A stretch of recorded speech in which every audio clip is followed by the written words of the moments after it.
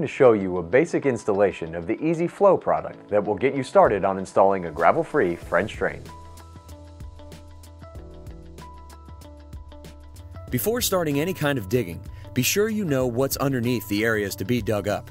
In most areas, calling 811 will get you to the right folks who can come out and mark the location of utility lines on your property as shown in this clip. You can also call the local utility to have them come out. Be sure to call cable, water sewer storm, gas, phone, and electric. In this particular residence, the homeowner had no gutters on their new house, and the water was running off the roof and directly onto their foundation, and then creating standing water problems near the house that needed to be fixed. The homeowner did install gutters, but wanted additional drainage protection to protect the house. EZFlow is a gravel-free French drain product that can be used to capture surface water, carry it away from the house, and then allow it to slowly percolate into the soil away from the house. To get started, you're going to need to determine how much water is running into the problem drainage area. NDS provides a calculator on the website that can help you determine this number. Here's how it works. Input the total area draining off the house. Estimate the square footage of the roof that slopes toward the problem area only in square feet, in this case, 650 square feet. Then, look up your 100-year rainfall on the provided map. This residence is located in an area where they get 1 inch of rainfall per hour. The calculator will show you the different EZFlow product solutions available, 7-inch, 10-inch, and 15-inch diameters. Once you select the product you want to use, the calculator will tell you how many feet you need. In this case, looks like we need 45 feet of the 10-inch diameter product.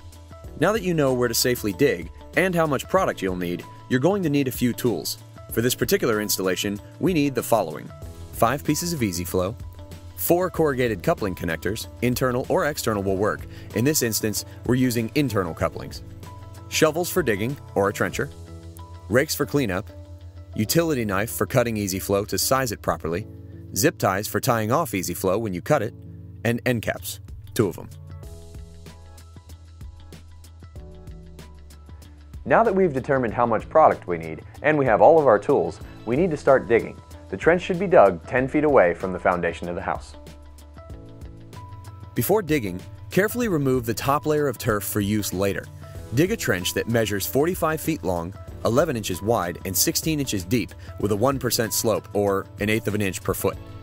To learn more about slopes, see our technical document on how to determine trench slope. Now that the trench has been dug, lay out your EZFlow product along the outside ridge of the trench and assemble using the corrugated couplings and the end caps. This particular installation requires 45 feet of EZFlow, which means we need to make a cut. To cut EZFlow, locate the spot that needs the cut and move the aggregate material up on either side to be cut. Tie off each end with a zip tie, then use your utility knife to cut through the fabric and the pipe. Now that the trenches have been dug and EZFlow has been assembled, place EZFlow into the trench. Step softly on the EZFlow to ensure proper placement to the bottom of the trench. Backfill the soil and replace the sod. Use a rake to clean up any soil debris. So there you have it. That may seem like a lot of digging, but it will protect your yard and house from water damage in the future. Also, using EZFlow is going to save a lot of back-breaking hauling of heavy gravel. Check out the Dare to Compare video versus traditional French drains to see what I mean.